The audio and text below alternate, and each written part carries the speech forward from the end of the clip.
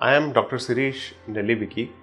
I am an ophthalmologist and I am director of Nelivigi Eye Hospital at Bellandur, Bangalore.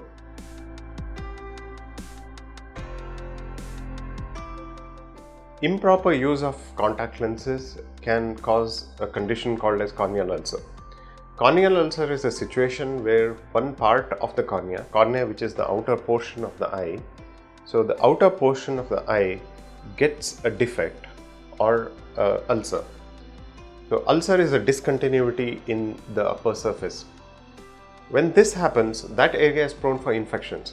All the bacteria can attack it, the viruses can attack that area and then infect the area.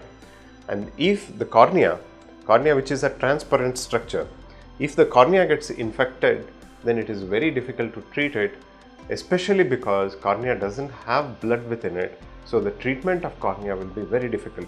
Whenever you put medications to treat the corneal ulcer, the treatment does not reach its place properly, and then the ulcer might increase, and then it can cause white cornea and blurring of vision. In such situations, it can cause significant loss of the vision.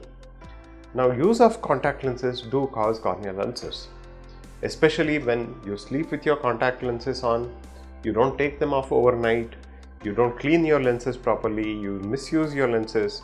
If there is a foreign body on the lens and then you don't clean it properly, or there is a foreign body beneath the contact lens and it's scratching your eye, then you can have trouble. And most important is keeping good hygiene of your hands as well as of your contact lenses, so that the lenses itself don't get infected. If you keep cleaning your contact lenses with water, then it is an invitation to infection.